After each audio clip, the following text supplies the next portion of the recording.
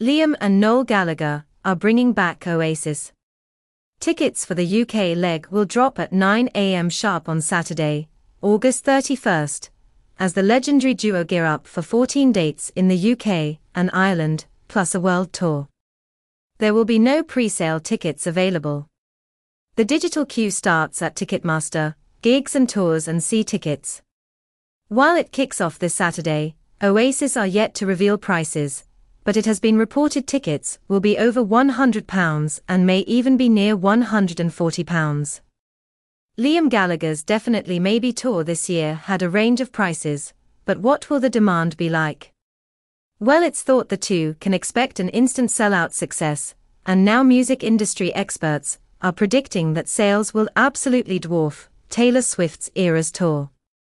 DJ Kevin McManus reckons the Gallagher brothers will cause absolute chaos on Saturday. I think people forget, but the two Nebworth shows they did almost 4% of the population tried to get tickets, he told ITV News.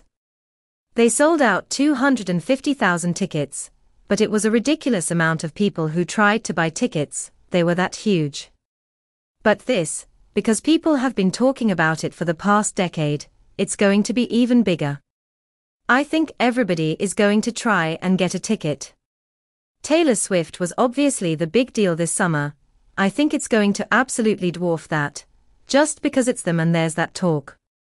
And there's always going to be that, are they going to do it? Are they going to fall out before the first show?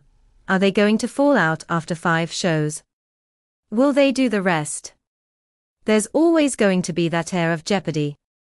Despite tickets not being available until August 31st, eager fans can get a glimpse of the prices come Thursday, August 29th.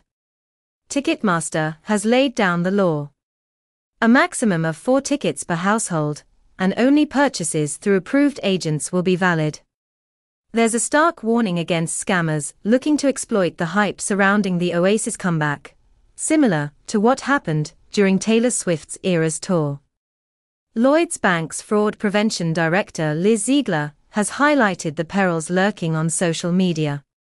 Speaking to Mail Online, she cautioned, "Missing out on these landmark gigs would be devastating for Oasis fans who have waited so long for this reunion. But you can be sure that criminals are getting ready to slide away with their hard-earned cash.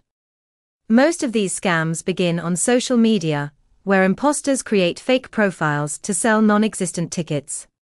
The simple rule for fans is always stick to official ticketing platforms and avoid deals which look too good to be true."